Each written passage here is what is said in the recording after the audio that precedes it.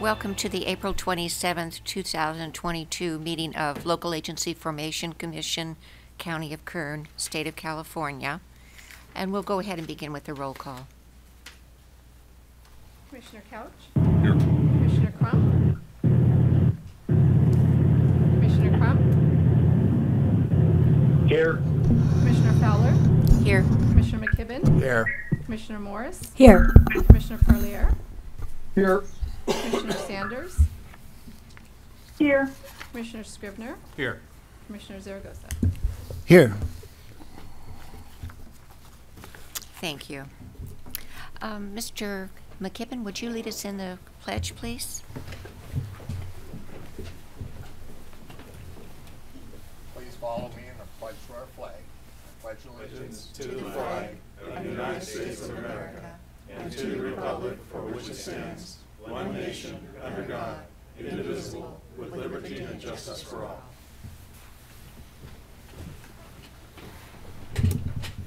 Thank you. We'll talk now about the teleconference meeting requirements.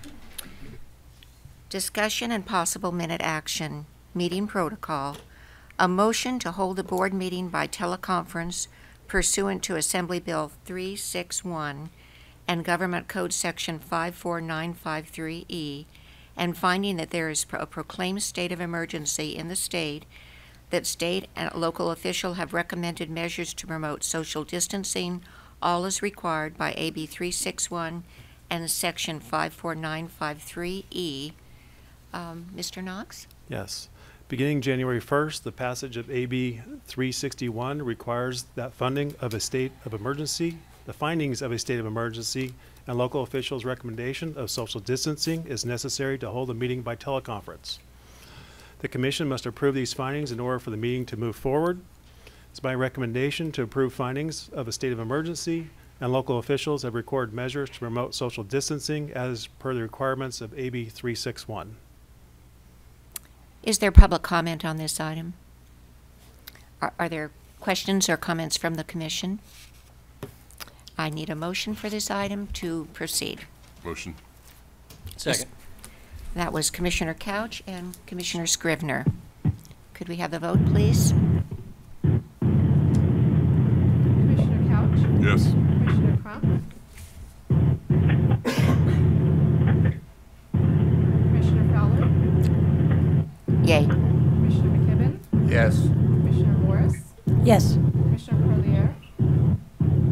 Yes. Commissioner Sanders? Yes. Commissioner Scribner? Aye. Commissioner Zaragoza? Yes. All ayes, motion passes. Thank you. Next order of business is approval of the minutes. We have two approvals to do. The first is the March 23rd, 2022 meeting. We also need a vote. Is there a public comment? Commission comments or questions or corrections for the minutes? Move approval. I had a question.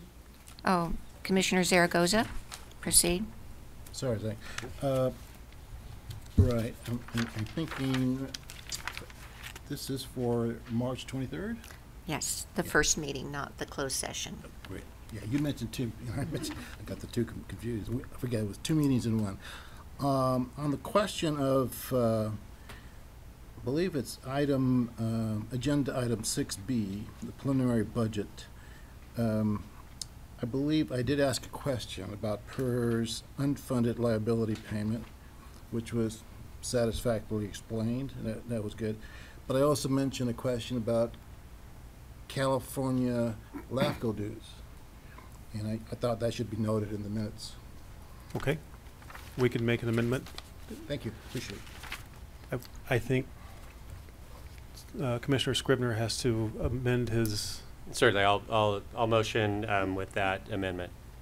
We I'll need a second. second for that friendly amendment. I'll second. Commissioner Couch, all those in favor? Aye. Aye. I'm sorry, I forget. I'm trying to move this along. Go ahead, Madam Clerk. Commissioner Couch? Yes. Commissioner Crump? Yes. Commissioner Fowler? Yes, yay. Commissioner McKibben? Yes. Commissioner Morris? Yes. Commissioner Parlier? Yes. Commissioner Sanders? Yes. Commissioner Scribner, Aye. Commissioner Zaragoza. Yes. All ayes, motion passes. Thank you. Now we need approval for the second meeting minutes of that March 23rd meeting. It was a special meeting. Is there a comment from the public on that? Or comments or questions or corrections from the commission? I'll entertain a motion. Motion. Commissioner Couch, a second. Motion to second. Zaragoza? Zaragoza, second. Madam Clerk?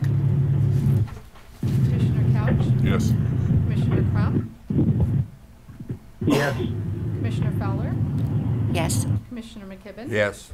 Commissioner Morris. Yes. Commissioner Parlier, Yes. Commissioner Sanders, yes, Commissioner Scribner, Aye. Commissioner Zaragoza. Yes. All ayes, motion passes. Thank you. We're at item 5, public comments. This portion of the meeting is reserved for persons desiring to address the commission on any matter not on this agenda and over which the commission has jurisdiction. Speakers are limited to 2 minutes. Please state your name and address for the record before making your presentation. Mr. Rice, do we have anyone on the phone or on Zoom?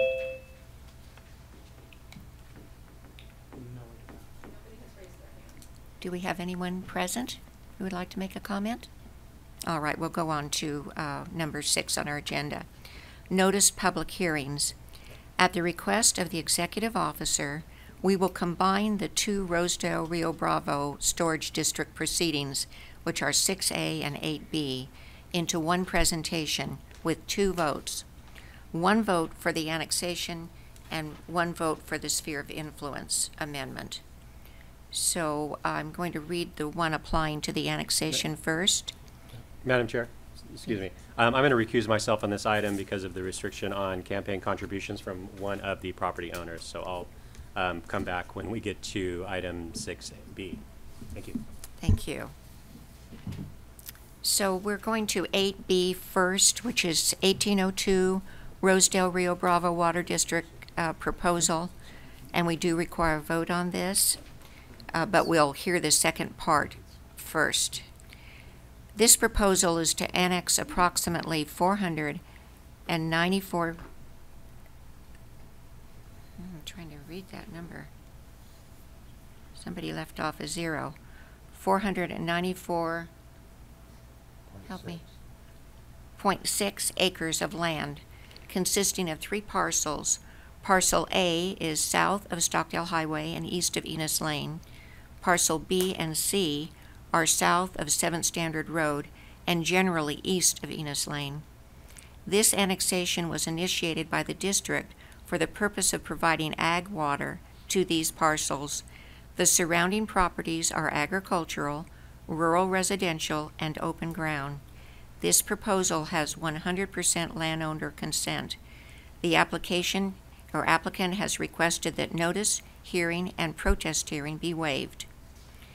And then we're going to go ahead and read the second part, which is 1794 Rosedale Rio Bravo Water Storage District proposal.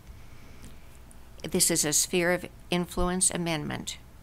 Consideration of the proposed sphere of influence amendment to encompass the area presented in the corresponding annexation area, which is proceeding 1802, for approval as required by Government Code Section 56428, CEQA Notice of Exemption. Mr. Knox, could we hear your report? Thank you, Chair.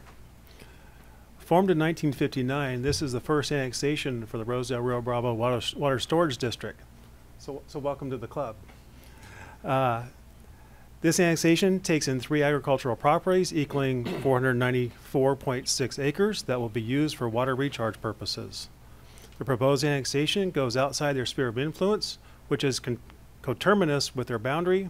Therefore, the sphere of influence amendment is necessary to conform to the district's boundaries. This annexation is consistent with the general plan, regional transportation plan, or specific plan. There is no ag land conversion. It is consistent with commission policies. It conforms to the assessor's parcels. We have an indemnification agreement with the district. There is no functional overlap. Notice of exemption has been adopted by the applicant to meet CEQA requirements. No property tax are going to this district, so there's no tax exchange, and we have 100% consent. So I will make two recommendations. The first on the, let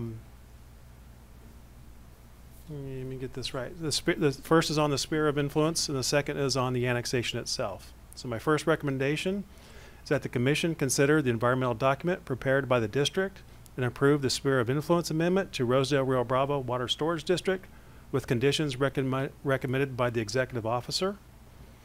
And my second recommendation is to recommend that the commission consider the notice of exemption adopted by the district and approve the proposed annexation contingent on approval of the sphere of influence amendment with conditions recommended by the executive officer, waiving notice, hearing, and protest hearing as requested by the applicant.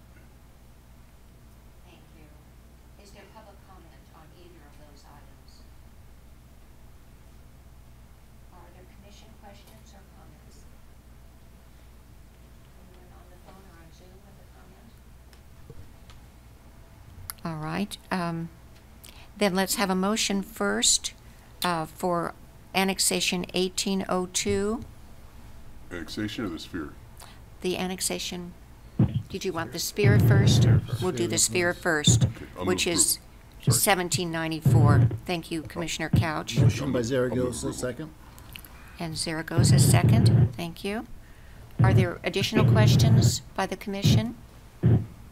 May we have the vote? Commissioner Couch? Yes. Commissioner Crump? Commissioner Crump?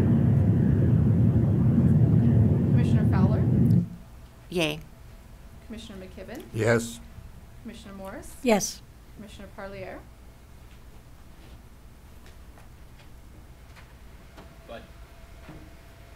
Commissioner Parlier? Commissioner Sanders?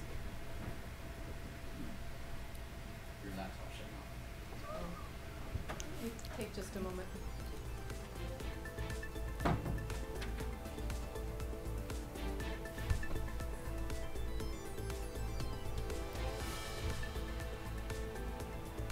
We could talk Dodgers, but Commissioner Scrivener's out of the room.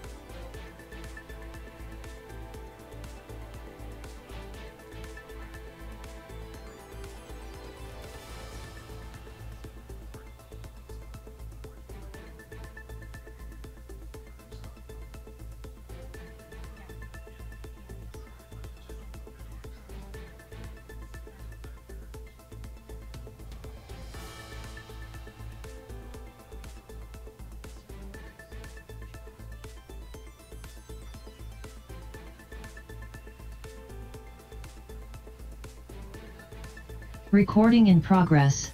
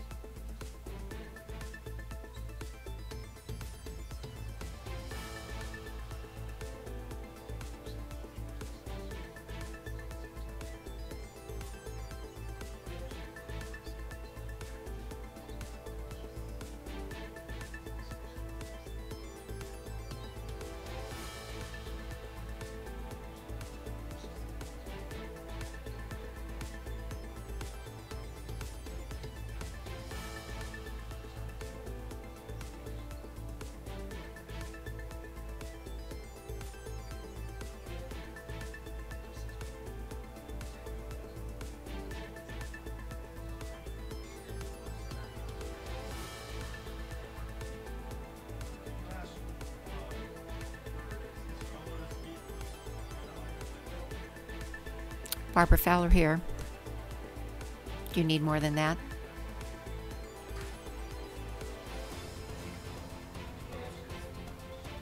Mello is not here. Oh. Well, she's alternate commissioner. Ginger, could you speak, please? They're doing an audio check.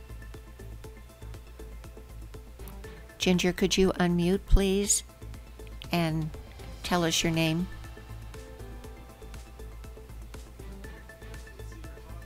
And hear you now. Oh, there you are. Are we good? We're ready to roll? Thank you, Ginger. You're welcome. Now we have them up on screen. There she is.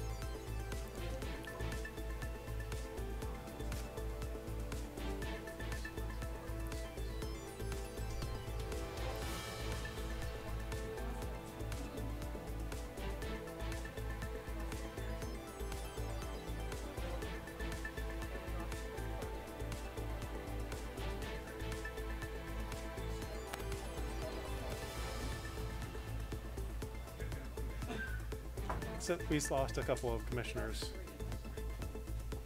Okay. They can come back on.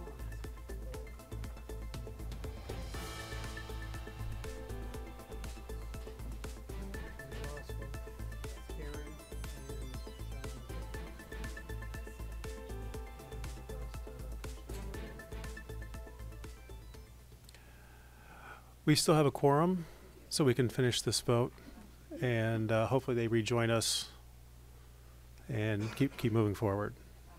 Do you remember where we were? I do. Okay. All right. We just completed the vote on the sphere of influence amendment for Rio Bravo. And now we're going to go to 8B, which is the annexation, Rio Bravo, Rosedale Rio Bravo, annexation number 1. Excuse me, Barbara. Yes. I need to finish taking roll call. Oh, that's right. We I'm lost sorry. that. Stopped right in the middle. Could you cut that part out of the tape? Commissioner Couch. Yes. Commissioner Crump, Commissioner Fowler, Yes. Commissioner McKibben, Yes. Commissioner Morris, Yes. Commissioner Parlier, Commissioner Sanders, Commissioner Scribner, Commissioner Zaragoza. Yes.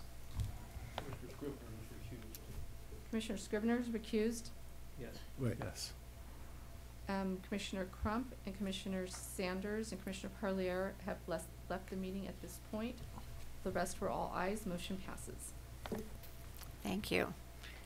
So now let's go ahead with the other part of the Rio Bravo issue. Rosedale Rio Bravo Annexation Number 1, Item 1802. We need a motion? I move approval. Could I just ask that the executive officer restate the motion? I think there's 3 parts to that motion, right? There's 3 parts? uh, A, B, and C, because I was writing down everything. I got A and B. One was, A is notice of exemption, adoption, annexation, approval, then something else you had mentioned. well, the first recommendation is on, I believe, on the sphere of influence amendment, Right, which that's the- requires a CEQA document. And then you have to also consider a CEQA document for the annexation. Right, that's part A. Part B was to approve the annexation, and then there's a part C. Contingent on the approval of the sphere of influence amendment with conditions recommended by the executive officer, waiving notice, hearing, and Yeah, waiving protest that- hearing. that's what- Okay, waiving notice. Because we have 100% consent on this. Okay, that was the part I missed. Okay. So we have a motion from Commissioner Couch, and we're waiting for a second. I'll second. Thank you, Commissioner Morris. Any other questions or concerns? Could we have the roll call vote? Commissioner Couch, Yes. Commissioner Fowler, Yes. Commissioner McKibben, Yes. Commissioner Morris, Yes. Commissioner Zaragoza. Yes. All ayes. Motion passes. Thank you. Now we'll go down to our final budget proposal for 2022 and 2023. We will need a vote on this item. Can we have Commissioner Scribner back? Yes. Welcome back. Consideration of the 2022-2023 proposed final budget.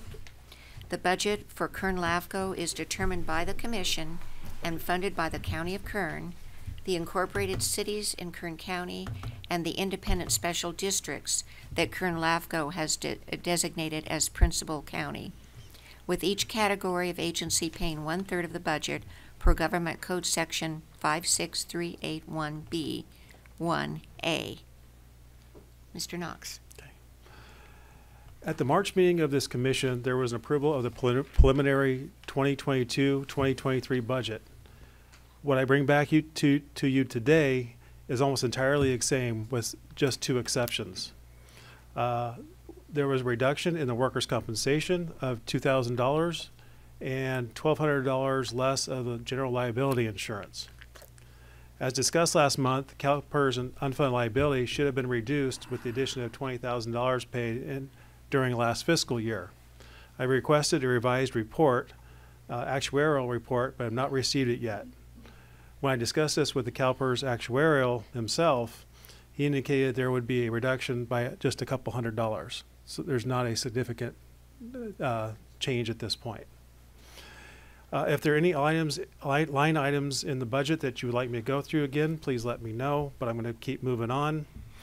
A question was asked at the last meeting about LAFCo dues. I have confirmed that the due structure was not changed, so they would continue to have tripled our dues. Last week, I also received a phone call from the chair of the board of directors of LAFCo, asking if we would consider rejoining. I asked again if there was a modification of the due structure, and the response was no, but if you have any suggestions on how to revise the structure, we'd be happy to look. So I made a suggestion to reconsider a proposal put forward by our friends at Tulare County that would create a separate tier for folks about our size, and there was not a positive response to that. LAFCo is not completely off off limits to us. We can attend their conferences as non-members. It's a little more expensive per attendee, but still significantly less than paying for the full dues. I am considering sending Ms. Menchaca to the fall conference. It would be good for her to learn some of the LAFCo one-on-one and some of the other excellent presentations they make there. It'd also be good for new commissioners. So is my recommendation to approve the 2022-2023 final budget as presented with a 25% carryover from the 2021-2022 fiscal year to pay down the CalPERS unfunded liability. Are there members of the public who wish to comment on the budget? Do we have anyone on Zoom or on the phone who would like to comment? No. Are there questions from the commissioners? Madam Chair, I'll move approval. Thank you. Okay, we have Commissioner Scribner, motion, Commissioner Couch, second. Any final questions or concerns? Could we have that roll call vote, please? Commissioner Couch, Yes.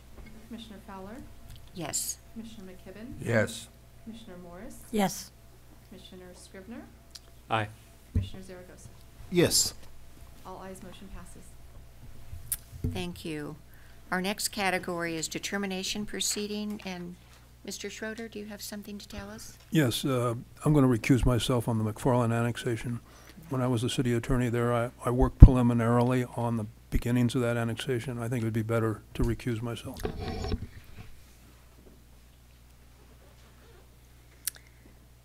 So we're at item 1788, City of McFarland proposal continued. We will have a vote at the end. The proposal is to annex approximately 2,138 acres of land, generally located west of 99, Hannawalt Road going south to Whistler Road, Garzoli Road going east to 99 Freeway. The lands east of 99 Freeway, Sherwood Avenue going south to Whistler Road, and 99 Freeway going east to Driver Road. This annexation was initiated by the city for the purpose of future development.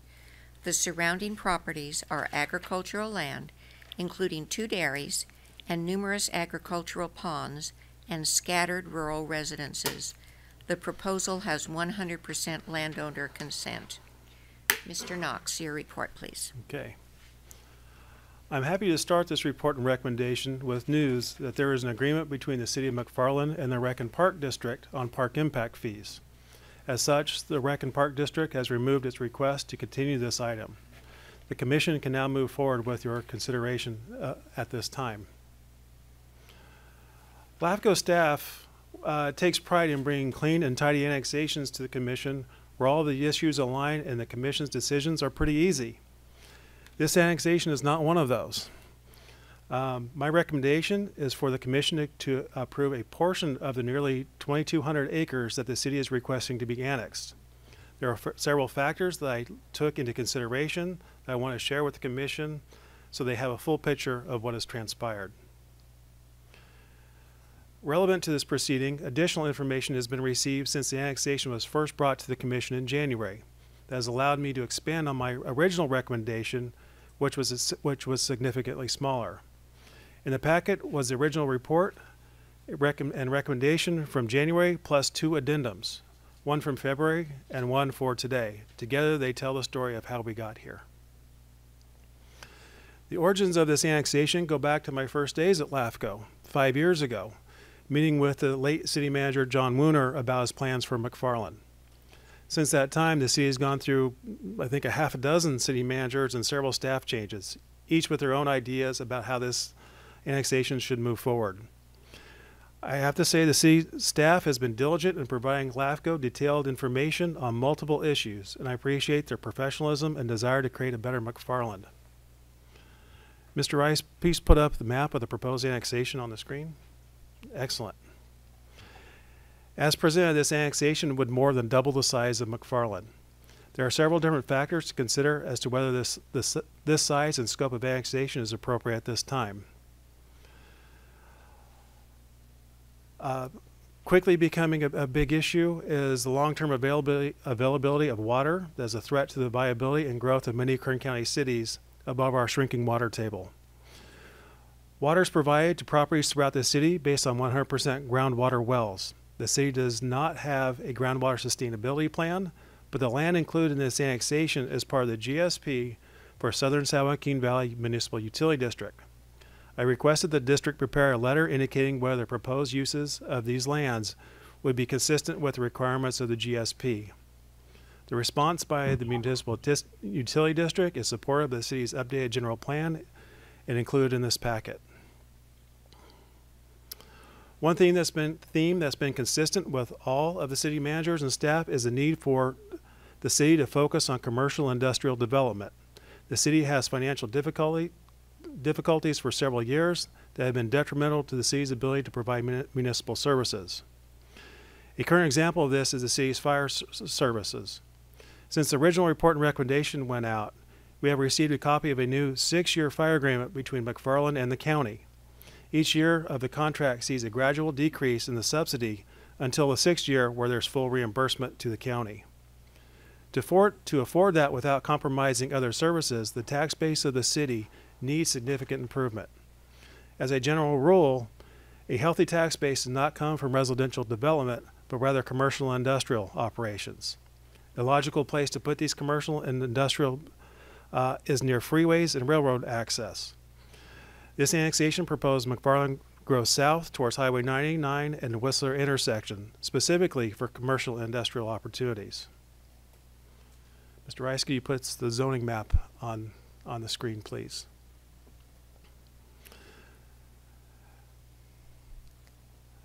There you go. The zoning map shows the commercial, industrial, and manufacturing uses near Highway 99, with residential expanding out further from the highway both east and west. This is a traditional urban plan that's widely used around interstates and major highways. Starting on the east side of Highway 99, properties consist mostly of dairies, grapes, and almond trees. The dairies have agreed to be annexed into the city. This would seem to be unusual. Why would a dairy want to be in a city? I have not spoken directly to the dairy owners, but I can surmise that this dairy is approaching the end of its lifespan on a piece of property. Over the life of a dairy, nitrates build up in the soil to a point they become unhealthy, and there's a need to move to another location. There are grapes on the northeast corner of Highway 99 in Whistler, and there's freeway and railroad access, which makes this prime location for commercial and industrial development and manufacturing. The property owner has indicated their willingness to be annexed into the city. Mr. Rice, place the landowner consent map on the screen, please. Excellent. When the annexation first came to the commission in January, the city had not received 100% consent. Over time, that has changed. For instance, on the west side of Highway 99 are new almond trees that have been planted or will be planted soon. Almond trees typically are productive for 20 to 25 years. My original recommendation did not include this area, partially based on the age of the trees and the fact that the owners had not indicated their desire to be in the city. Since the January meeting, the city has received landowner consent on these properties immediately west of Highway 99. I have updated my recommendation to include these properties nearest the highway and pre-zone for highway commercial and commercial residential mixed use. LAFCo has approved 3 annexations in the last couple of years, all of which were pre-zoned for residential. Coupled with a significant amount of vacant properties within the current city limits, shows there's ample room for residential growth. The proposed RENA numbers for the next 8 years indicate a goal of 244 new housing units. Adjusted for income levels, that number drops between 81 and 162. There is not a problem with their current inventory of land zoned for residential to meet these RENA goals. The addition of mixed-use pre-zone properties in the revised recommendation provides additional opportunities for residential while still focusing on commercial and industrial. Mr. Rice, can we have the Williamson Act map? Okay. The preservation of farmland is one of the primary responsibilities of LAFCo. The very beginning of the Cortese-Knox-Hertzberg Acts makes clear the state's intention in regard to prime farmland. Government Code Section 56001 states, the state legislature recognizes that the logical formation and the determination of local agency boundaries is an important factor in promoting orderly development and balancing that development with sometimes competing state interests of discouraging urban sprawl, preserving open space and prime agricultural land, and efficiently extending government services. McFarland is completely surrounded by prime farmland. How do we reconcile the need for additional growth while protecting this farmland? As the code section indicates, we are trying to bring a balance. To make it more complicated, the Sustainable Groundwater Management Act, SGMA, will be requiring farmland to be furrowed to stabilize the water table. Are we to protect farmland that won't be farmed? It's too early in the SGMA process to know which properties are going to be furrowed and which ones aren't. So we're put in a position where we have to protect these lands as if they're going to continue to be farmed. The city, at our request, has updated their general plan with the inclusion of an ag element, allowing them to take property zoned agriculture into their city limits. This allows the city to take over the Williamson Act contracts from the county on these properties. The city indicates they're willing to take on these contracts, but the long-range plan is to take these properties out of agricultural uses as seen on the city's pre-zoning. This annexation is consistent with the general plan. Regional transportation plans are specific plans. There is going to be ag land conversion. As proposed, the annexation is inconsistent with Commission policies on farmland policy. The open space elements of our procedure, standards, and policies states, the Commission will attempt to guide the provisions of government services and develop into areas other than those classified as prime agricultural lands as defined in Section 56064 and 56016 of the Government Code, except when such development would promote the planned, orderly, and efficient development of that area. According to the assessor, the boundaries follow assessor parcel lines, but part of the proposed annexation was found to already be in the city of McFarland boundaries and was therefore excluded from the analysis. The city has provided an indemnification agreement. There is functional overlap for water and park services. Both the Rec and Park District and Southern Sawaukee Municipal Utility District have been integral in providing information for this proceeding. A notice of exemption has been adopted by the applicant. This is an important place to note that the city does not have specific projects that are in the works. This annexation is speculation on future development. The city has a current tax split agreement with the county that's effective for this annexation. And when this annexation first came to the Commission in January, the city had not gained 100% consent within the area that I recommend. Let me back that up. They had brought 100% consent within the area that I recommended, but had not garnered 100% for the entire proposal.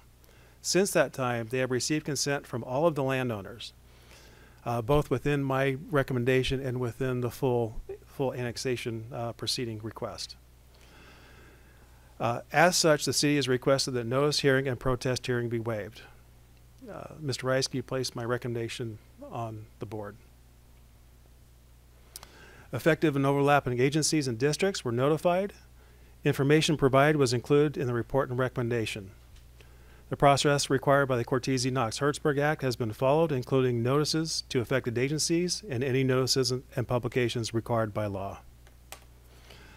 To summarize, although there has been an inconsistency of leadership, the City of McFarland is moving forward in an attempt to provide a better quality of services to the residents and landowners. Their justification for development of commercial and industrial properties, especially near Highway 99 and railroad access, is solid. The justification for taking in a significant amount of farmland for residential development does not rise to the level of inclusion at this time. I have focused the recommendation on the commercial and industrial, excluding much of the pre-zone residential while finding a way down to Whistler and Highway 99, which has been a priority for them.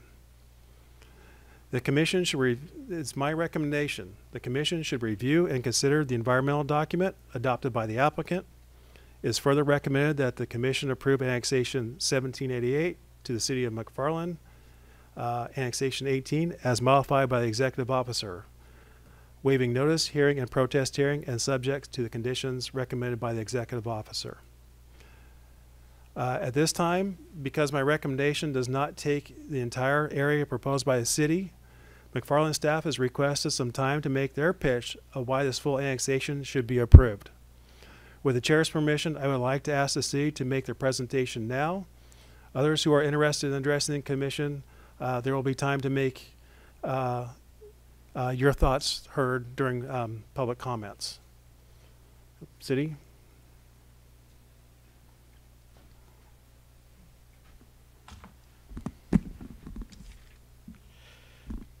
Hello, can you hear me?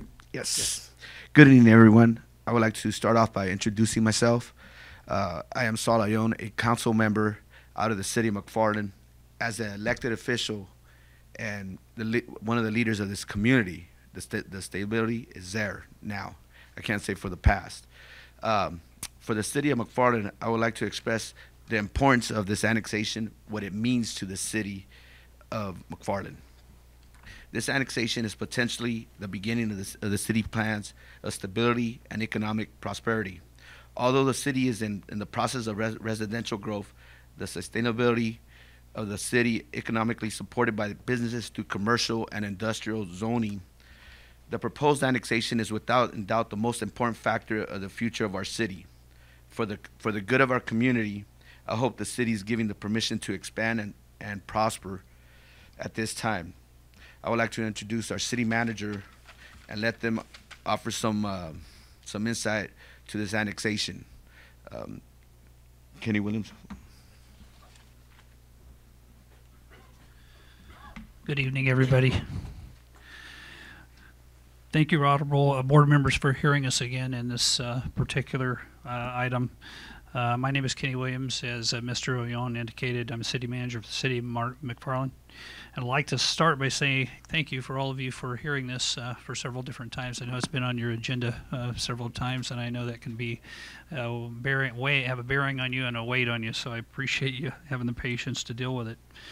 So I'd like to take the time to convey our sincere belief that if done properly, this annexation is by far the most important ingredient to assuring the economic stability in our small community. As you know, we struggle. We have our financial difficulties, and this is part of getting us where we need to be as far as a community and being able to provide the services to our small residents there. The city has signed a contract with the Kern County Fire Department, as you mentioned, Mr. Knox, and over the course of about 5 years, it increases substantially to the point that, right now it's an unfunded liability, and that's something that we are trying to figure out a method to sustain that. In addition, I'm sure that many of you are aware of the history of the police department in McFarland and the struggles we've had there to maintain a full police force. There was a period of time that the city had a police force that was part-time, and that's not a way to run a public safety agency where you respond from on-call status to an emergency. Fortunately, we've been able to get through that, and the police department now has a full 24-hour police department to provide to the residents. But we still struggle, and that still is an economical concern for us to provide those basic levels of service to our residents. And what we're hoping is that if done correctly, that this annexation will provide that ability to keep a good public safety service and provide the other items to our residents. But right now it is still a struggle. So as you know, this annexation is bifurcated by Highway 99. That's why it's so attractive to us. Allows us to attract both northbound and southbound lane for industrial and commercial. However, there are some components of residents that are important to this plan, because as you know, this is a circle. Some of those residents that we could bring in could also help support the commercial and industrial property that we want to bring in this annexation. So if you have a restaurant that comes in, many times those residents that we would add to it would help support those restaurants as well. And so with that, I thank you so much for allowing us the opportunity to come back and talk about this. But what we'd like to request is we appreciate your offer and for us to move along with the annexation, allowing us to do that. But we would also like to ask that maybe you consider the ability for us to allow maybe an addition for certainly the individuals that we have in the room tonight that own property in that area that's not included in the recommendation. And so with that, I will call on our Community Development Director to provide you more information on what that means. So thank you.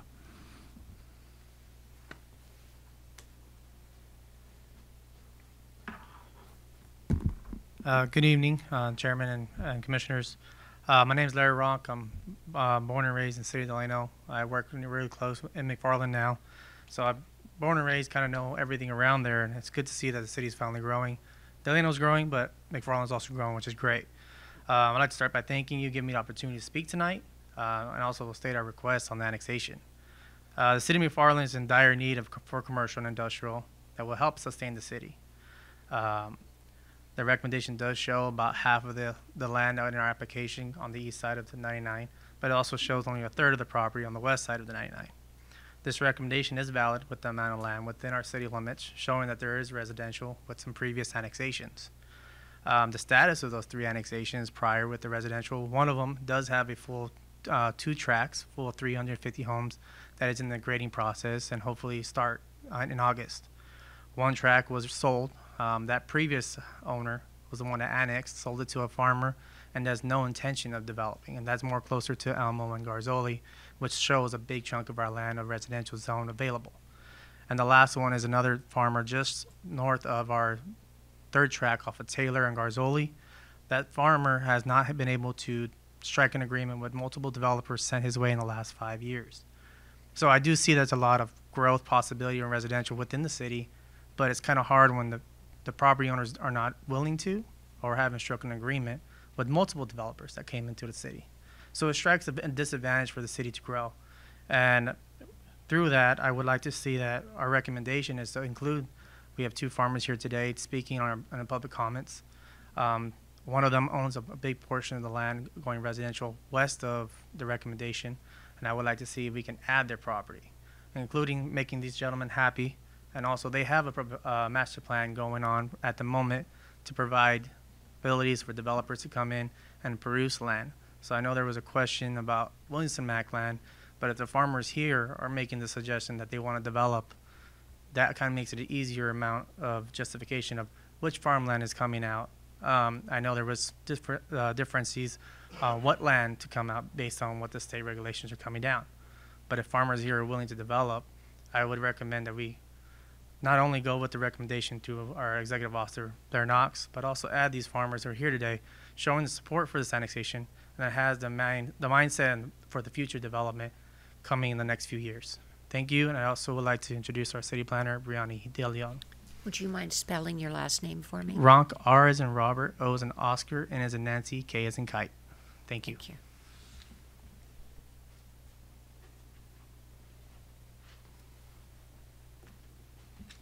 Hello, Commissioners. Good afternoon. My name is Brianni De Leon. I'm the city planner for the city of McFarland. I'm also a resident for the city of McFarland. So, housing need throughout California is a hot topic. Homes are almost impossible to find, and those that are available are at a high price. As a planner for the city of McFarland, I see that issue firsthand. I've had an increase in plans coming to my desk for ADUs and garage conversions because of the lack of available land. I recently took a look into the regional housing needs allocation provided by Kern and saw the numbers that HUD put together. What I found was that 66.6% of the residential need of McFarland is higher income housing. The issue that continues to rise is the lack of available land. I believe the city is in dire need of commercial and industrial land in order to grow and sustain the city. But I also believe that with these growing facilities comes a need for residential opportunities. I stand here today to counterpropose an annexation 18 that also includes the residential between Mass Avenue and the 99 and the residential between Neal and Hanawal. I think it's important to note that as the city grows through commercial, the need for residential will grow as well and vice versa. The need for both to be implemented together is there. As we conversed with the landowners, we came to the conclusion that not only is the need there, but the desire to develop these projects is also present. Thank you.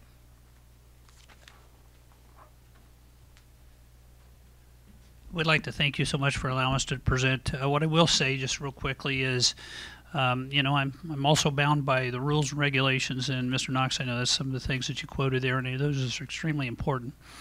But I also, coming from a law enforcement background, I know that listening to the people and the residents and the concerns they have, and coming and looking at some of the difficulties and struggles we have just with providing public safety, but also our roads and those type of things is extremely important, and that is dealing with people.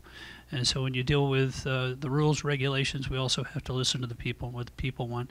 And certainly these items are supported by the residents in our community and certainly by the individuals that own the property there. So with that, I'll let you have it, and I think we have some public comment later from the actual individuals that own the property. So thank you so much. Chair, you could have them now, or you can have them during public comment. It isn't. I'd like to go ahead and have the members of the public who'd like to speak come forward. And if you'd be real clear about saying your name and your last name particularly. My name is Neil Mindrin with Millisage Farming out of McFarland, also resident. Mindrin, M-E-N-D-R-I-N. I just want to say, hey, we have about 400 acres on the east side of the town that's in this annexation. We totally support the city and the leadership that they have right now. It's great. We're like excited. It's developers keep calling, and the city needs it. You know, the city needs the growth. The people. It's a good community, and we believe in the city. We do. So we'd like to see the whole annexation go in instead of the recommendation. That'd be nice. But I really don't know too much to say. But we totally support them. So. I wonder if it would be possible for you to point out on the map where your yes, property is located. Thank you. I was going to ask you to do that. Can I walk up here? Sure. So we have. Yeah, I could bring up the landowner map. There we go. The Yerk Millistic son. Millicent here. And then we have this one right here. So approximately about 400 acres. And with the recommendation, it cuts us off just a little bit, which we also have Mr. Visser has a consent. He would like to see that go into the city also. Can I ask a question? Yes, please. Can you show us with your cursor? It looks like in Mr. Knox's recommendation that the property nearest the freeway is already in it. Correct. Correct? And then the other, show me, if you could, Bud, where's the other one? There's the one with my recommendation. That's what he's looking for. The map with my recommendation. Oh, the map with your recommendation? Yes. It's to the northeast, right? Correct. Just with for the the recommendation. you to hold on to this, just for the sake of our. Oh. Thank you. Oh, no problem. Oh, okay. Thank you. So the recommendation, There you go. it cuts it off right here. Our property line's up to this point right here. Okay. Thank you. Thank you. Thank you. Other public speakers? Well, yeah, they asked for the whole hatched area, and Blair's recommending the orange part.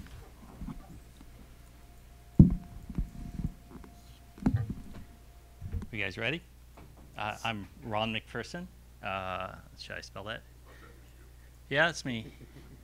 We go back a long way. We could tell stories, but this is probably not the venue for that. I will just say one thing. Back in the high schools, I was at Highland High. He was BHS, right?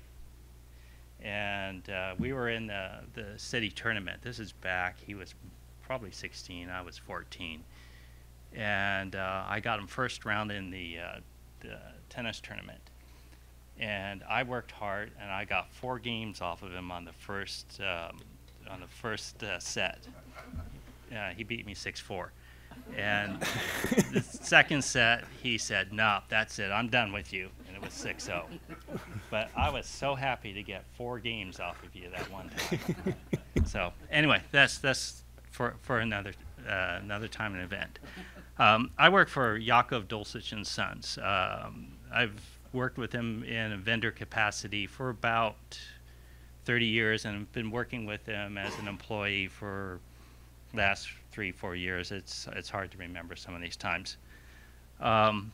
We farm a total of about 6,300 acres, split between the Maricopa area, the Delano area, the McFarland area, and a little bit up in Tulare County. we have a lot of the VPNs that are in, not VPNs, APNs, that are in that proposal. Some of them are in the original, and some are in the expanded. Do you want me to go over list those, point them out, or? Yes, please, if you would. I mean, Okay, so the APNs we have in this are, let's see, what would be the best way to do this? That's great. I have the map up if you would. Okay, so I think I'm tall enough. So you were talking about 99 and what was in the original. This is us, us, us, us, us, us, us, us. I think I said these top two here, and then this section here. So when you were talking about the commercial, that's basically all of this area that was in that original proposal. So about the only thing that's not us is this little bit right there.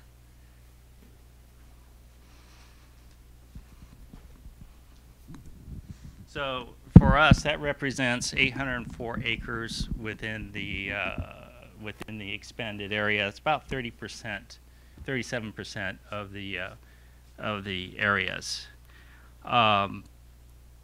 When we first looked at it, one of our thoughts was that I got a lot of notes here from this thing, that when we looked at it, we thought that if the city would be, how would you call it? It would be more beneficial that if they expanded that area, and part of that was with our recommendation, because it would be, we looked at it as that we have this strip of commercial and retail that's going to go along 99.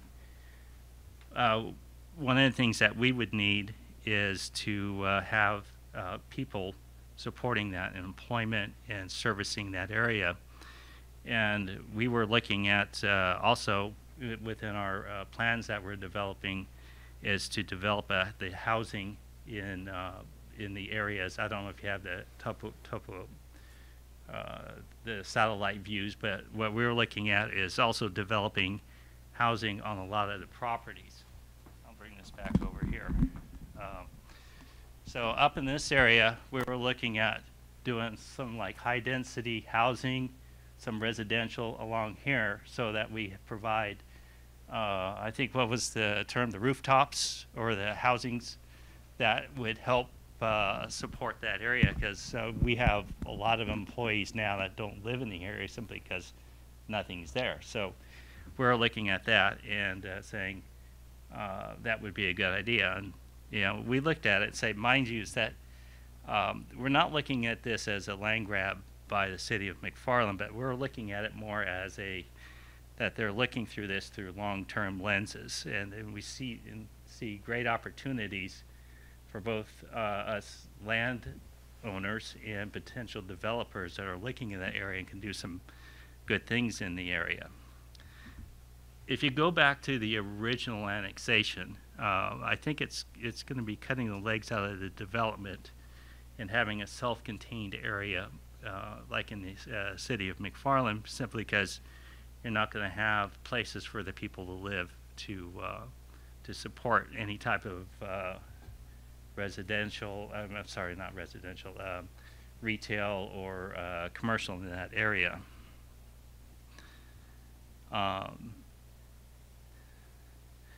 I do want to point out a couple, or give you some feedback to some of the statements that I believe it's Mr. Knox had mentioned. Correct. One with the Sigma requirements. I think that's going to be litigated for a long time. If it's going to be, it's going to come down to who owns the water under the land. Is it California, or is it the landowners? And then you're going to have quite a few lawsuits with it being, is it a uncompensated asset grab? You know, meaning it's saying, if they're saying that's our water, we own it, versus the landowner said, no, it's under our ground, we own it. I think that's going to be litigated for a long period of time where if we wait for any type of resolution in that, time is going to move on and pass over McFarland. You also mentioned the almonds that we had recently planted down there at the corner of Whistler, and sorry, I'm nervous trying to get this all out. So for those people, we're talking about this area, this area, this area, and this area that has been planted in almonds. This is a 2-year, we just planted this area here. Well, one of the things is that we have a lot of land. We have plans for those almonds. If this thing goes forward, is we can move those trees in their dormancy during the winter time up to about 5 years. I don't know if just like you see those big olive trees they bring into the residential areas where they take the blades, boom, pull it up, take it, move it, drop it. We do that when it's dormant. We can move them pretty much wherever we want. So I don't think that's much of a factor as far as, are we going to be there or not. Then the other thing I would disagree with you on is just recommending the area for the retail. I still see that we need to have the support of residential in the area, and we do have plans to do that that residential. And if you end up just limiting that to the original, not the expanded area, it's going to be, I'm sorry, I'm getting a little nervous here. I mean, it's going to make us start over on a lot of our plans and how we're going to rework and how we do our stuff. So I think for us as the landowners and as the long term for McFarland, I think the expanded area is in the best interest of everybody. So again, thank you for your time. I appreciate it. Question for you, Yes, sir. Yes, ma'am. I'm sorry. That's all right. The area to the east, that corner area, is any of that in the Williamson Act contract? I'm sorry, I'm not, the which act? The far right corner, as we're looking at it at the map, is that section that you said your company's section? We have a map with the Williamson Act on it. Okay. Let me show you that. I'm interested in which of those properties have Williamson Act contracts. There you go. The ones in green are Williamson Act. Okay, all right. Thank you. Yeah, I think all the land we have in that area is also under special district too. So. Okay. Any other questions I can answer for you? I can do some more David Couch stories if you want. No, thank you. So, okay, thank you. That might not help you, sir. Are there other public speakers? Do we have anyone on the phone or by Zoom who would like to comment?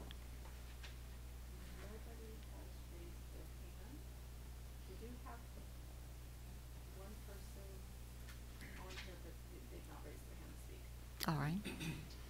All right. Are there questions or comments by the commission? I have a question. Is there anybody from the Rec and Park District here? Oh, just curious. Thank you. Commissioners? Yes, ma'am. May I? Yes, please. I have some comments and questions. First, I want to just say thank you to the city of McFarland for, I've worked with, I think, 3 administrations and some different city council members and gotten to know them, and I admire them. They have the best interests of their city at heart, I believe, and I think they have put forward what they believe is the best plan for their city. So I appreciate you, and I appreciate your comments tonight, and I appreciate my old friend Ron and my new friend also being here tonight. I have no economic interest with Ron, and I didn't know he was going to be here tonight. We've known each other since we were very, very young. We talk about the Williamson Act land for a second. That was a concern that you had. And also water. Yes. Okay, kind of at the same time. We'll talk about those. my understanding is when a property owner wants to take his, well, my understanding is first, Kern County is one of the last counties that actually still recognizes the Williamson, or we've been given the option by the state to continue to recognize those lands or not, and we still do it. Correct. So it's no longer the same statewide program that it really used to be. Some counties have opted out of it in its entirely. Some, I say some, we may be the only one that's left, I don't know. Are you aware if we're the only ones left? I know there's very few, if there are, but I don't know if we are the only one. Okay. But I know it's pretty rare at this point. So if we had opted out, would that be a decision? If we had opted to not be involved in the Williamson Act anymore, that wouldn't be a consideration of It would yours still anymore, it would still be considered prime farmland. Good, I want to talk about prime farmland. Okay. Because I've had some experience in the last 5 or 10 years about prime farmland, and prime farmland is what is designated on a map by the state of California. And I can drive you around Kern County and show you what has been designated as prime farmland that sure don't look like it, and they're Desert. not growing anything on it, and I don't know how it got designated that. So I used to think of prime farmland differently than I do now, because prime farmland to me means it's rich soil, it's a good place to grow just about anything, and something is probably being grown on it. And there are multiple places in Kern County where it's designated as prime farmland, but that's not happening. I don't know if that applies here or not, but I just want to make the case that prime farmland, as I've come to understand it, is not quite what I thought it was. And I think, in response to your comment, Mr. Knox, I'm not trying to tell you you're wrong or debate you, but here's a different thought on it. And that's, Sigma is going to cause a lot of landowners and farmers to do exactly what I think is being proposed here. They're going to have to look at their land, they're going to have to look at what kind of crops they can grow, they're going to have to look at the water availability that they have and what it costs, and they're going to have to make an economic decision whether or not that even makes sense for them anymore. And if it doesn't, they're going to have to do something else with it, which typically is going to be residential, commercial, or industrial development, solar, who knows what it's going to be, wind. So I'm not as concerned, I'll be careful how I say this, I'm not as concerned about the annexation of prime farmland or land that's in the Williamson Act, because the landowner is going to have to pay to come out of the Williamson Act.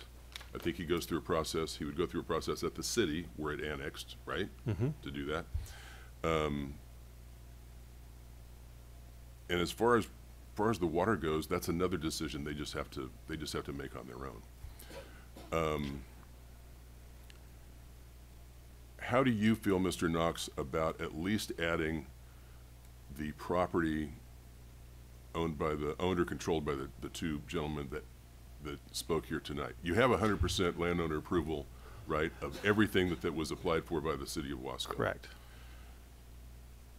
I'm inclined to do that, but how do you feel at least about going and including the land that was spoken about this evening?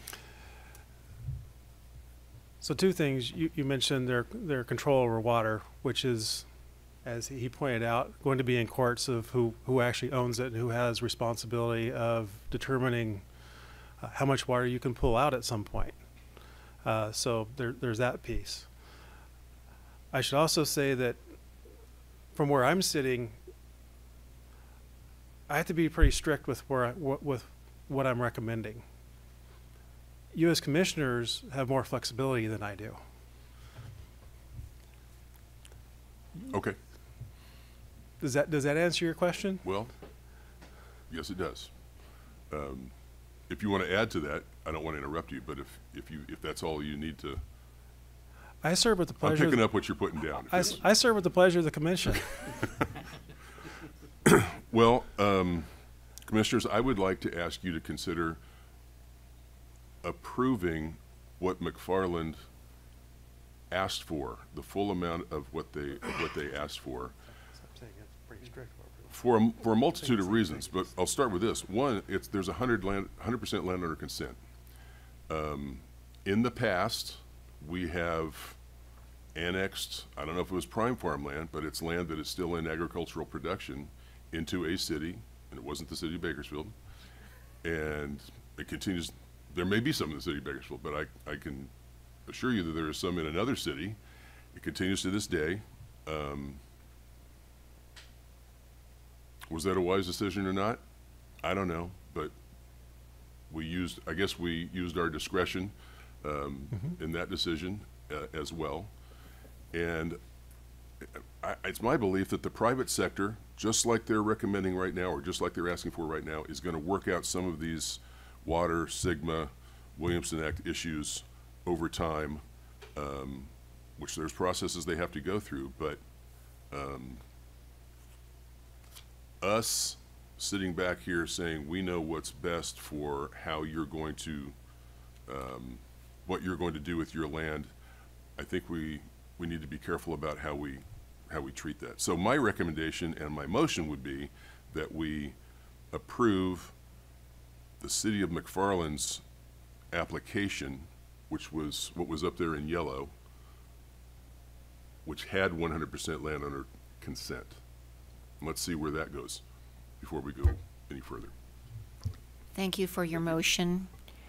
I'll hear a second, or we can continue the discussion and leave the motion hanging for a minute while we discuss it. Are there other comments from the commission? How hard is it to annex at a later time? If we annex this piece of land, you know, now, and you know, is it hard to annex the rest of that land, and when there's projects or something that comes up? And we do that on a regular basis, and we have had that conversation with the city that when they do have specific projects that are ready to go, we can always bring it back to the commission.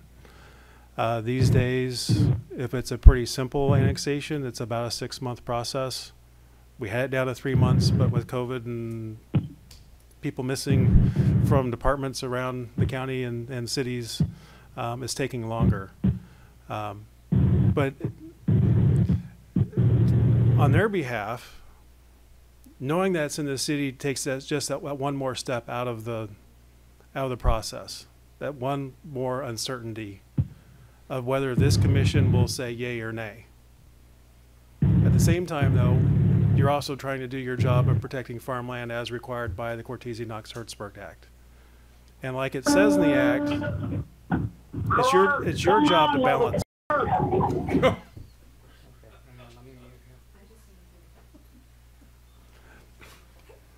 Hope that wasn't towards me. Or David. I lost my train of thought. Yes, and so we do have a responsibility to try to do those protections, but it also says to try to balance them with the growth and orderly growth of a city. And that's what you're, as a commission here, to make a decision on. Commissioner Morris, did you have another question? Yeah, I'm just concerned that that land will sit there like for 10 years with nothing, you know, no projects going. And Even if it goes into the city, it can still be farmed. Even if it's pre-zoned for manufacturing, commercial, industrial. So it doesn't stop farming from happening. Can I say something? Yes, please, Mr. I have a series of questions, and I don't know, I can vote on Supervisor Couch's initial, but I'll probably vote no. I just have, there's a lot of questions that have now been answered, so I just want to let you know where I'm coming from. Okay. Commissioner Scribner. Thank you, Madam Chair. I have a question in regards to the Williamson Act. When the state canceled the program, the county's been backfilling the reduction in property taxes, and so I think the city, I believe it was the city manager, I'm not 100% sure who it was, mentioned that they would continue the Williamson Act. And so what implications would there be on those farmers that right now are enjoying a reduction in tax from the county? What would happen if they are annexed? are there any implications on them as far as taxes, et cetera? So I know there's landowner consent, and so I'm curious as to, to how that is going to work for them if we would approve the full annexation. So the city recently did an update of their general plan that included an ag element that allows them to take Williamson Act within their city. Before that, they didn't have that. So the only one who could change that Williamson Act would be the city. And of course, if the property owner says we're ready to be out of it, they'd have to pay their way out for the additional years they have left to the end of their contract. I think that's the way that works.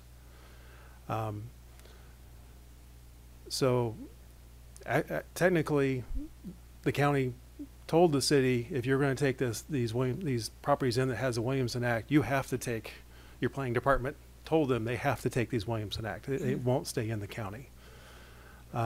So that's how we got here. Thank you. Appreciate that. Mr. Knox, just for the record, could you define prime ag? I don't have that in front of me. It can be land that does not appear to be fertile but is fertile. It can be fallow land that may be fertile. You don't make a judgment by the way it looks. Is that correct, or am I mistaken?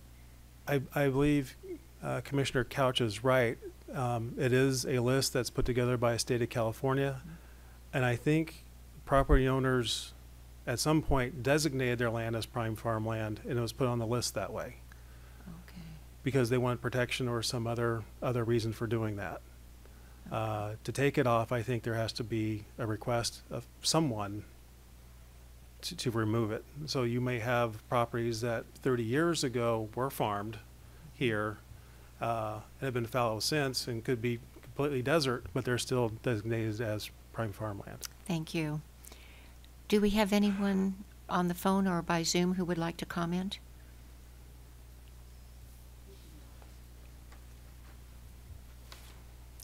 All right, we have a motion on the floor, and we're waiting a second, or the motion dies. This is Crump. I'll second it. Thank you, Commissioner Crump. Any final comments by anyone? Well, yeah. Commissioner Zaragoza, you had questions. I mean, if you want to ask them before we vote. Thank you. I want Thank you. I appreciate it. Yeah. First of all, I appreciate your comments, especially being a supervisor. You would have a better understanding of what's going on countywide on prime farmland. But I believe the Department of Conservation has a definition on prime farmland, and it's pretty scientific. It's just not a put your name on a list. I think they have a very good scientific threshold how to do that. First of all, some notes is that I wanted to thank the city of McFarland and the Park and Recreation District for their developer agreement as far as the fees and how they're going to be used to improve the park and whatnot. I didn't quite understand where the park was going, but based on that map, have you decided where it's going, or is that still up in the air? I can stand there and after. Sure.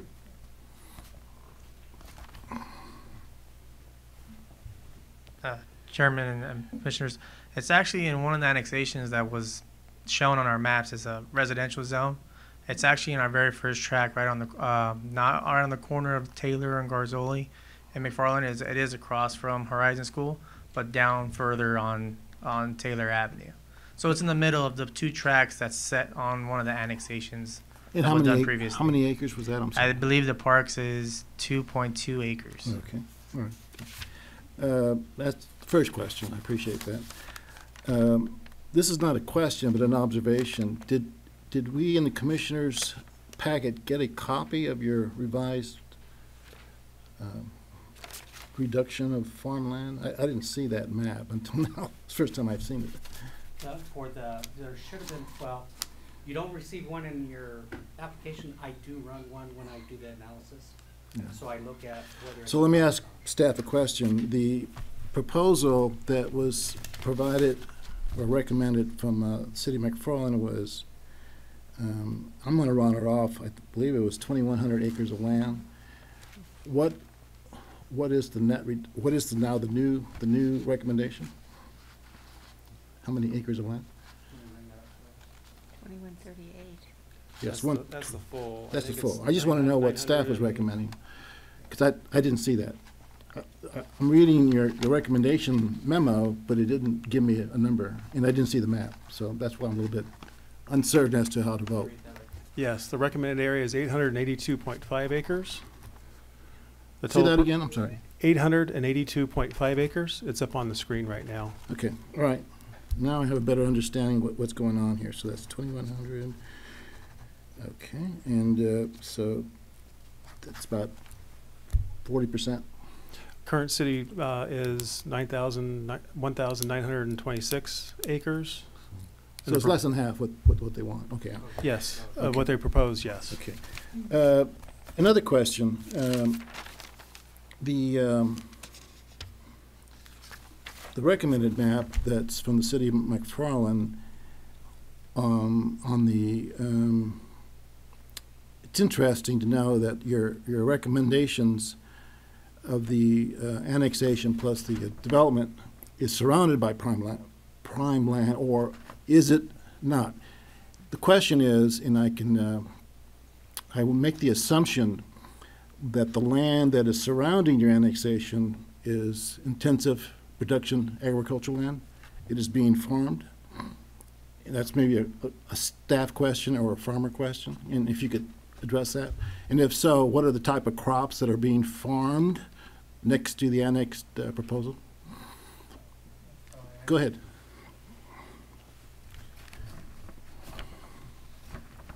Yeah, most of the farming around the city of McFarland, you're going to have almonds, you're going to have grapes, and I believe you'll also sometimes have hay or alfalfa.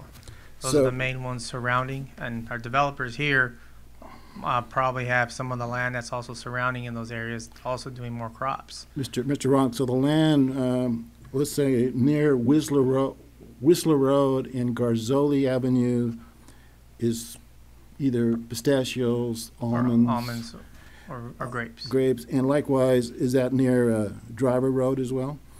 Correct. Okay, and it's being farmed? Correct. It's a production? Okay. Yeah, on Driver and Whistler, the farmer is here. It was Dulcich, Jacob. He's actually has 311 acres. That's all grapes. That's on the corner of Whistler and Driver. Right. So the reason I'm asking is that I read the General Plan Amendment EIR, and I was trying to research the air quality section, and it was very brief. Okay. I believe it was Michael Baker International that did the environmental document. My concern is that when you develop R1 on the edge of the ag interface, did you talk to those farmers because they have to spray either pesticides or chemicals on their farmland? And Kern County has been known for pesticide drift. Have you ever thought about how that's going to affect your residential development that is next door to these intensively farmed ag lands? We personally probably haven't, but the same issue would come around with all the cities in Kern County. Delano's doing the same thing. There's almond trees right beside new development, so the same affects all cities within Kern County. But those proposals aren't coming before LAFCo. Correct, and they have before though. Not when I was on the board, so I have to commission. So Yes, I'm just letting you know. Yes. So that being the case, and I know you already approved the EIR, so it's a foregone conclusion. It's a done deal. But that was a question. I just wanted to know how you responded to that, because I know some communities put in buffers. They don't put R1 right adjacent to ag land, prime ag land. I'm just letting you know. What you're saying is maybe happening, but it's not the way perhaps other communities in California are doing that. Yeah, Just giving you my personal opinion. Can I add some information to that? Sure, go ahead. In the AB 617 process that the San Joaquin Valley Air Pollution Control District runs. Good point. That issue of pesticide drift and that sort of thing, especially with residential development adjacent, has been brought up, and the air district doesn't have jurisdiction there, but it's gotten the attention of I don't know which department at the state, but there's an effort now There was an effort by the Ag Commissioners. Now there's an Department effort. of Pesticide Regulation. There you go. So there's Because going- I was attending those AB 617 meetings, and I'm So now familiar there's with an that. effort legislatively to come up with at least a notification process. Right. Okay. I wanted to interject that. I think that is very important. Okay. Yeah, and Shafter is one of two tentative communities that have this grant funding available. Last time I looked at it, it was the millions of dollars that they can do. I didn't want to put McFarland in that category where they have to do another one because you're approving development right next to ag and there's pesticide issues or any kind of chemical, ag chemical drift. So I'm just letting you know where I'm how I see this. Yes, thank you. I appreciate And that. as a planner, you might want to consider that in the future, how you do development, because buffering sometimes helps. You could put an open space, some other type of uses there besides R1 next to ag. I'm just giving you some ideas that I've looked at in the past. I greatly appreciate that. Okay.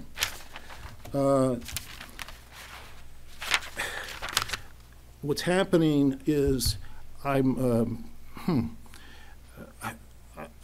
of glad to see two farmers here who have expressed their proposals and how that would affect their development if it's not 100% annexed, the proposals in the future. I'm inclined to, and I think David mentioned that initially, maybe to include their proposals in the revised map. But as far as the whole thing, I'm not sure yet. I want to open that up for discussion. If anybody else has any comments. I will, Madam Chair. Sure. If I may, thank you. Mr. Knox, after listening to the discussion, hearing the presentations, your recommendation is about less than half of what they were requesting as far as the annexation is concerned. Correct. Can you summarize for us again the key points that led you to that decision to reduce what they've requested? Just so we have it one more time, or I have it one more time. I want to speak for everybody else. Sure. I also we have a definition of prime farmland that was asked for, so let me read that here very quickly. All right. That gives me time to think of to answer Thank your you. question. Irrigated land with the best combination of physical and chemical features able to sustain long-term production of agricultural crops.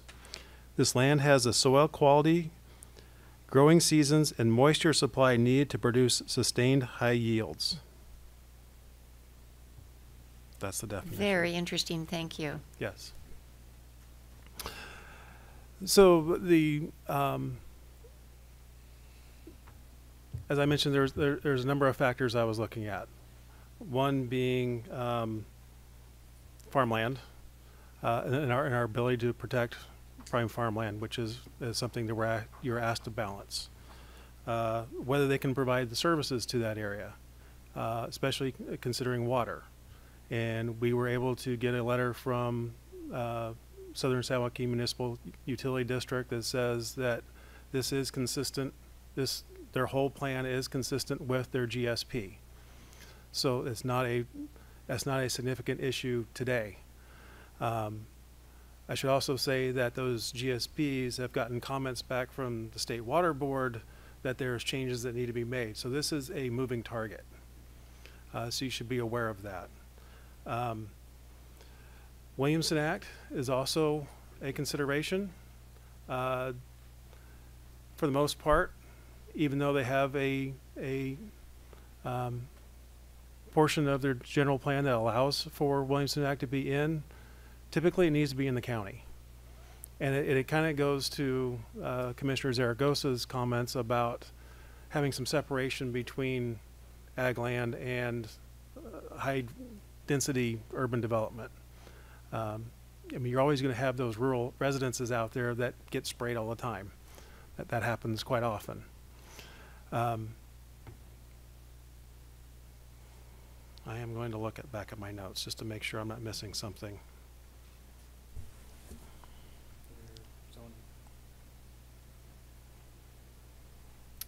Yeah, I did. The zoning, the ability to provide housing with their current capacity was a consideration. With the 3 annexations, I believe that they have enough. I can't be in a position of being a fortune teller and knowing when the right development's going to come to the right farmer, right property owner that's going to produce a development. So I felt like I have to go on the conservative side of that issue. So that's where I've gone. One of the pieces that, and this is personal, I remember when the dairy went into McFarland in the 80s and how up in arms everybody was. And that was at a time where if you had a piece of ag property, you could put dairy on it without a permit. It didn't make any difference how close to the city you were and how far away you were. If it was zone ag, you could put on there and not ask the county one thing. It is a detriment to the city to have that next to it and have that smell and those fumes coming off that property.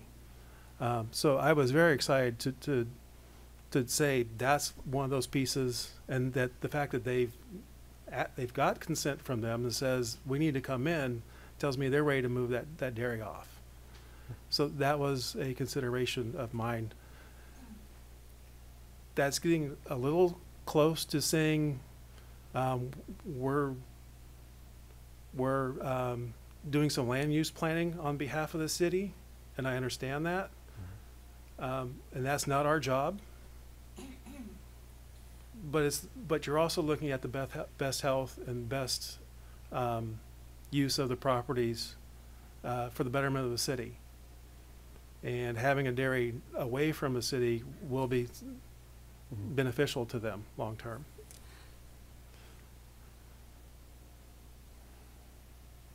And lastly, I go back to the original conversation I had with City Manager Wooner. They were desperate for commercial industrial, and that's they specifically wanted to target those two corners on Whistler and 99 because they think that those are prime places to put manufacturing and commercial. So I really wanted to get down there and give them that without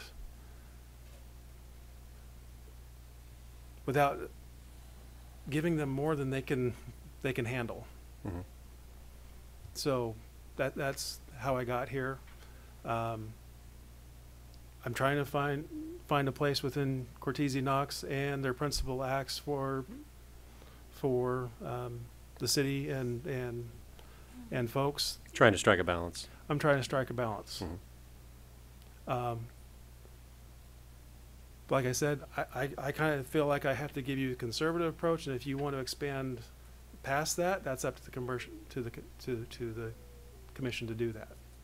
I appreciate that. Thank you. Yeah. Thank you for reiterating those points. I think those are important points. Appreciate it. Thank you, Madam Chair.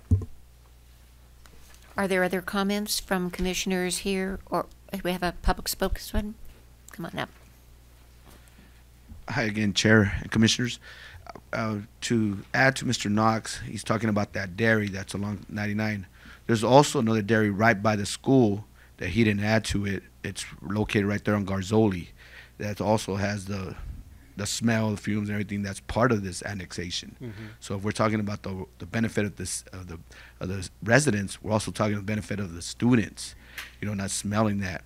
So I'm here as the elected official and say, yeah, we don't want the whole annexation, but in order for this city to prosper, we need to have this industry. We need to have this residential. We need to have the old saying, what's that terminology? Rooftops, and that coincides with this annexation. And I'm aware of Mr. Saragosa's comments as far as the ag and the buffer between residents and the crop. But if you look at our county, the majority, besides the oil, it's ag. So I'm fully aware of that. And what we need is this annexation to go through for what's best for this community. But thank you again. I'm here if you have any questions or concerns. I know last meeting they were asking for an elected official. I'm here to answer any questions. I've been a resident for close to 40 years. So thank you. And he'll be sitting up here next month. Yes. It feels a little different when you're on this side. Yes, please continue. Hi there. I just want to follow up on a couple of comments from Mr. Zaragoza. Did I get that right?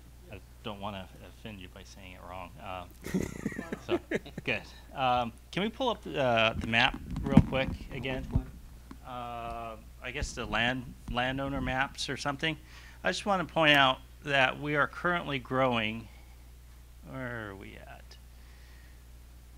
Up here, we are growing grapes right now. And believe me, we have to do our notice of intents, and we have to do our spray programs, and we have to do everything, especially in this area here, mainly because of the residential up here. And so we do change our spray programs. We do change the chemicals we use to be in compliance to that. So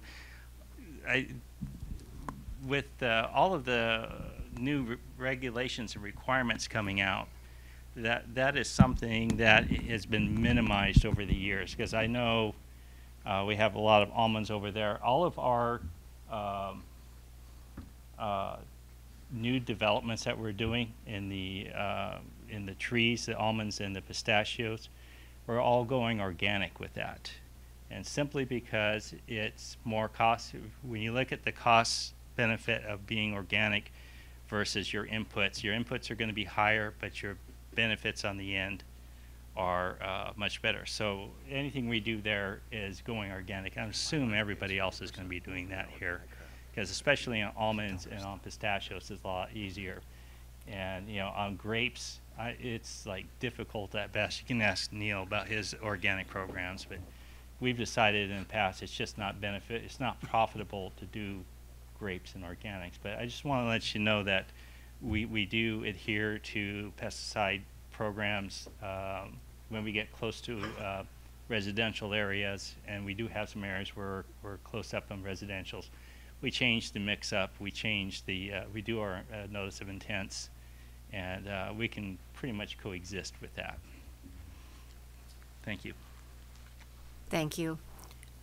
Are there questions from anyone online or by phone?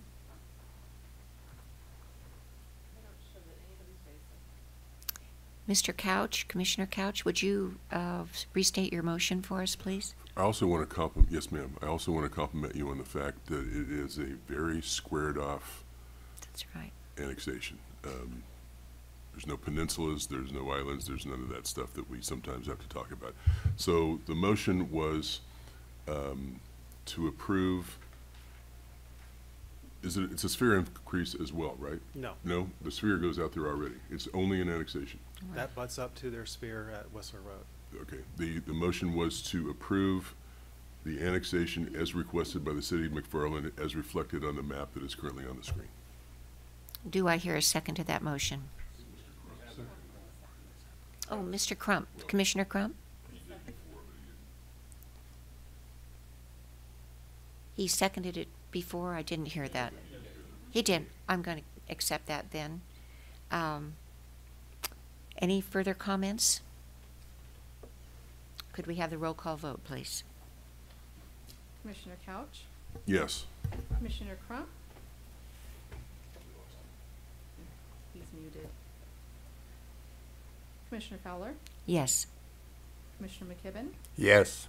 Commissioner Morris. I'm gonna say yes, McFarland's our neighbor there, and I really want them to see them grow. I know they've had a lot of difficulties in their community and their city, and I hope that they can, straighten or get that, in place and going. And but I really would like to really see them prosper. So I'm gonna say yes. I believe Commissioner Crump is back. Commissioner Crump?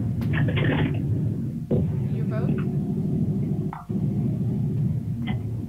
Yes. Commissioner Scribner? Aye. Commissioner Zaragoza? I'm going to have to vote no, but I would have compromised because I think the two farmers here made a good case for their developments. But for the whole 2,100 acres, still have to vote no. 6 yeses, 1 no, motion passes. Comment to Mr. Knox. Cortese Knox Hertzberg gives us our marching orders.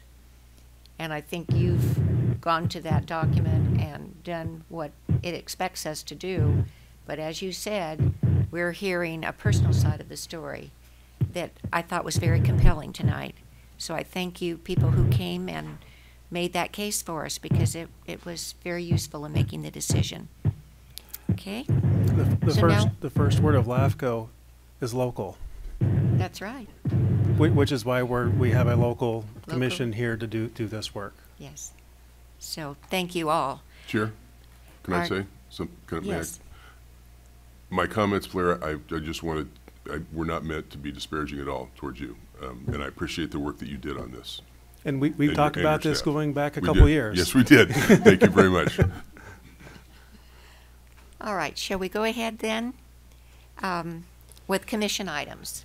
Commissioners, anything to present or report on or a question? Kind of a rookie question. On commission items, do we need to forward that ahead of time, or can it be spontaneous? I believe it could be spontaneous. If it requires action, it would be nice to have notice. Before you do that, let's bring the attorney back. Mr. our Schroeder. attorney back. Mr. Schroeder. I think he went home. Why would I answer that question when I have an attorney to answer it?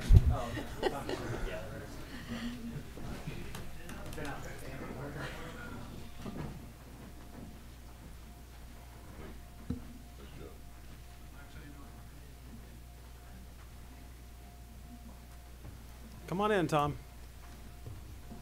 Let the record show Mr. Schroeder's returned. Now, Commissioner Zaragoza, you had a question. Oh, sure. The question I posed was on this agenda item, commission items, number 8 came up. The question I had was, can it be spontaneous from a commissioner, or does he have to forward that and make a record, give it to the executive officer ahead of time? Explain to me what you're asking. Well, she asked the question, any commission items, and I'm asking, can I just talk and be spontaneous about that and have a discussion on that, or do I have to, as a topic, give that to the staff ahead of time? I still don't understand what question. What's the background of the question? Well, she asked the question about commission. The chairperson asked a question. Right. About what? I just opened the discussion to any commission items. What items? We're on commission items. We're on Commission items now, and we don't have any current. He's asking if he can add them now. Does it have to be agendized, or can he just be Because it says spontaneous? none right now, none on the agenda. Comments, there are certain things you can comment on that's not on the agenda. Make a reference to staff, ask them to bring something. Okay, all right. Excuse me, your microphone's not on? Your microphone. There are things you can ask of staff, or make a reference to staff, ask them to bring something back, a minor question about something, but no, you can't add anything to the agenda unless it's something that,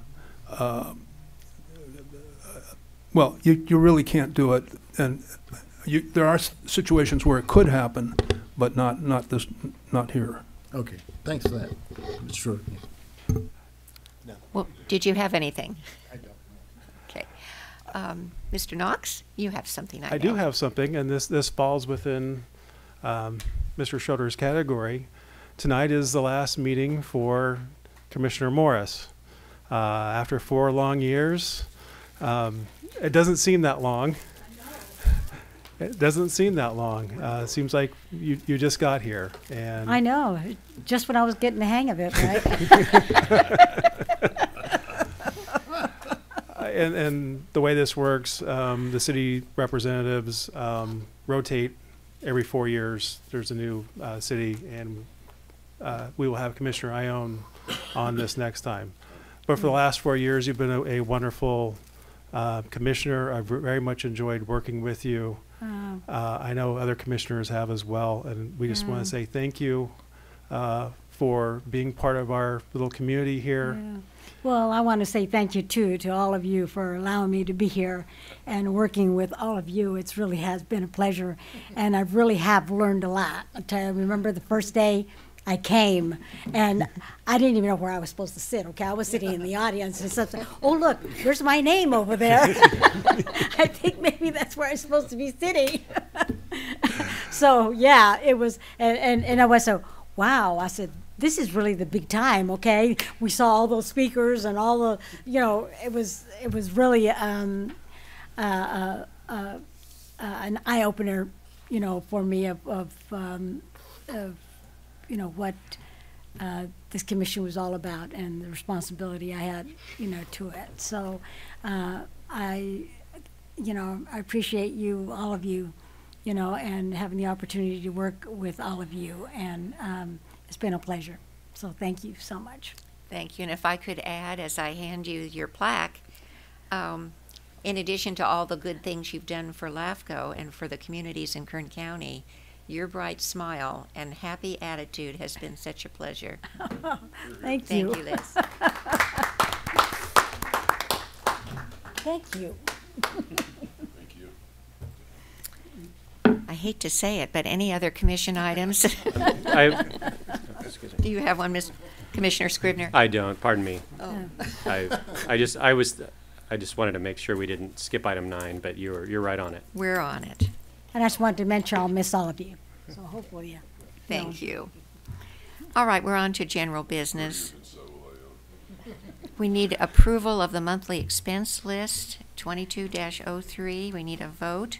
I'll move approval. Second. Any questions or comments? Could we have that roll call vote, please? Commissioner Couch? Yes. Commissioner Crump? Yes. Commissioner Fowler? Yay, yes. Commissioner McKibben? Yes. Commissioner Morris? Yes. Commissioner Scribner? Aye. Commissioner Zaragoza? Yes. All ayes, motion passes. Thank you. Now, our executive officer, miscellaneous items. Thank you, Chair. 2 years ago, in April, this commission approved the formation of the Weldon Regional Water District. Between COVID, a recall election of the governor, it has taken 2 years to get an election of the landowners of the district itself up and running, and it's currently we're currently in an election for the Weldon Regional Water District. That ends on Friday. It is a landowner district, so we have had a situation where, because there's a lag between when we have to use the assessed tax roll of the county, because it's a landowner district, and their votes are counted based on the dollar value of their property. So if you have if your property is worth $300,000 on the voter roll, you have 300,000 votes. If your neighbor has $500,000 property, they have 500,000 votes. That's how that works. But because there's a lag between the assessor's roll and today, there are folks that did not get ballots. We have, along with the elections department, created a process where we are going to open a poll in the Weldon area on Friday for folks who did not get one, that they could get a provisional ballot, and anyone who had a ballot that was damaged or lost or whatever, they could get a provisional as well. So we're doing our best to make sure that we aren't disenfranchising. That's always one of those key words in elections. Any voters that could possibly, that should be counted, but because the assessor roll does have that lag, we're not included. And so next meeting, I will share with you the results of that election. We're also running another election through our office, and that is for the special district appointment on LAFCo. Karen Sanders' 4-year term is up. We have 4 people running. There are 85 special districts, independent special districts that our LAFCo is the principal on. So there's 85 potential voters. In order for the election to be legitimate, there has to be a quorum of those. So I need 43 votes. I'm currently 14 votes short of getting the quorum. So I've been pounding the pavement a little bit, trying to get those last 14. If we don't get them by Saturday, I do have the authority to extend the election for another 30 days. But we're going to try not to do that, and I threatened that I would be calling them and pestering them for a whole month if they didn't get their ballot in now. So I don't really have a carrot. All I have is a stick to say I'm going to be annoying. So we're hoping to have that election finished and that person seated at the May meeting. I should say there's 4 people running, including Kern Sanders for another term. We are continuing to work on sphere of influence reviews. These are the 5-year reviews we do for all the cities and special districts. Some of the cities who have current MSRs really didn't have to do it because we already have all the information. But we will be bringing those back to you pretty soon for you to ratify. We basically ratify their spheres again. For those that say that they don't need a sphere change, and if they do need one, we go through the process of like we would a normal sphere of influence on your agenda, like we normally do.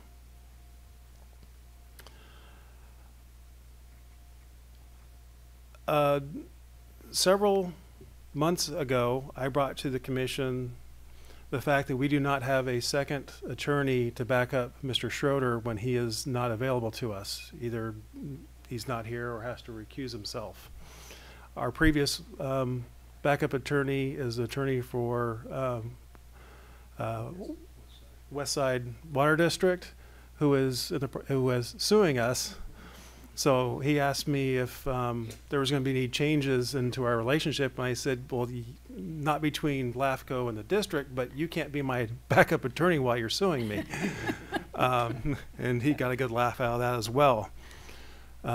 Commissioner Scribner mentioned the possibility of using county council. I've gone back and forth with county council for several months, and we cannot come to an agreement. The issue is liability insurance. You don't want to hear the whole story. Okay. So at this point, it's not going anywhere. I am uncomfortable having a commission meeting like we had tonight without Mr. Schroeder here or legal counsel, because it is a contentious issue. I'm more comfortable to have one. So my plan is to put out an RFP to local attorneys that have experience in LAFCO, special district, city type work. And we will be bringing that to the commission for your consideration. Madam Chair? Mr. Couch, go ahead. I hesitate to ask you this, but would you like if Commissioner Scribner and I talked to our county council? Or has that ship sailed and you don't want anything to do with that? We've been going back. The main. I mean, I really don't understand the liability insurance issue for an attorney to attend our meeting. Can you explain it to me? It's your county council's requirement. At first, they asked us to provide the insurance. Is that because we're meeting here and not in our building? No. It has to do with their opinions and whether, I guess, they would get sued as well on opinions they gave to LAFCo. I don't know. I'm not exactly sure how that works. But if typically the applicants indemnify LAFCO, right? Correct. And they think that wouldn't apply to the county? You can't explain it. I can't explain it. Okay. They asked LAFCO to look at getting that insurance. I went to our insurer. They said it would be about 10 grand a year.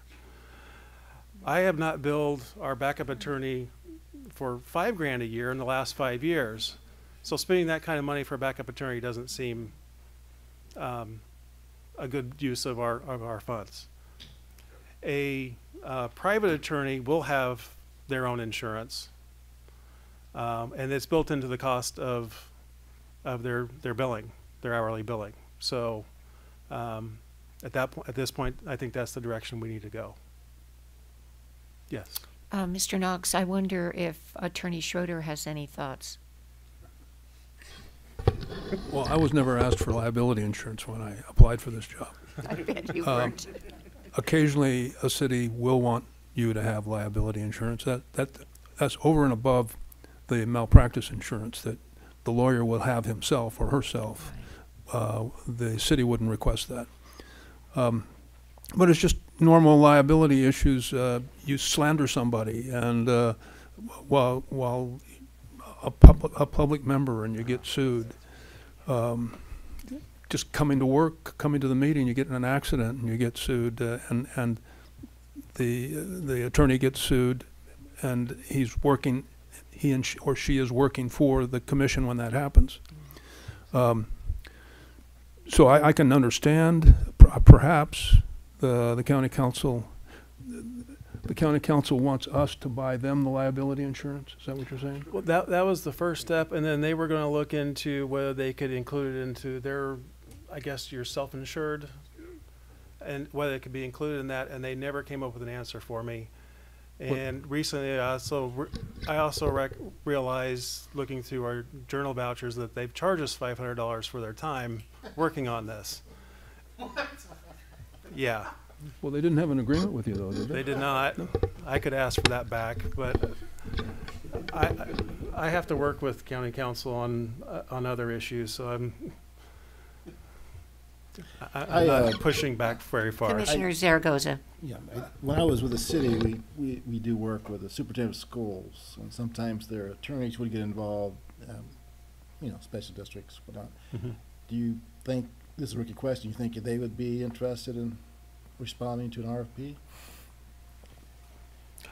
I can send out the RFP to every attorney All I know is that there's more than one attorney in that works for Bakersfield superintendent schools, or in and Kern County. They're pretty specialized. And, defer that to the Tom Schroeder, but it's just a thought, because I could add they're them. public, and they might have a soft heart to work with LAFCo. Who knows? Other comments or questions? I had one more item, and that is, actually I had two. Yes. I'm not going to do Lily now. It's possible that Lily will be leaving us in the next couple weeks, but there's also a possibility she's not. So we just found that out yesterday. So we're not sure exactly when her end date will be. I also learned today that our cleaning company has terminated their contract with us. They asked for a raise, and I asked for an addendum to the contract we have with them, because I have to bring it back to you. And for some reason, they don't want to do an addendum. They wanted me to do it, and I'm like, you want to be paid more, and you want me to do the work to ask for it? And I'm like, no. So you could charge them $500 for your time. Yes, for my time for doing that. So we're going to have to do an RFP for cleaning service again and bring back another contract for you for that. Next month, I thought we would have 4 island annexations from the city of Bakersfield and 2 for the city of Delano. It appears now that we will have 1 Delano annexation next month. The city of Bakersfield ones have a tax split negotiation issue that they're fine with the split with the county, but it hasn't gone before the city council yet, so we don't have it in our hands, so we can't move forward at this time. And there's more information. We had for the Delano one, they had to resubmit their application. There was some information that was incorrect on their application, so we're kind of having to start the clock over again on them. So next meeting will be pretty light, but June will be pretty heavy. We meet, I think it's June 24th. Oh, May 1st. Oh, I'm sorry, May 1st. I'm getting ahead of myself. Yeah, we'll meet on in May 25th, I think. May 25th? May 25th is our next meeting. And then we have June, and then we're dark in July. So with that, I'm done with my comments. Thank you. So our next meeting will be May 25th. And this has been a slog, but the meeting is adjourned.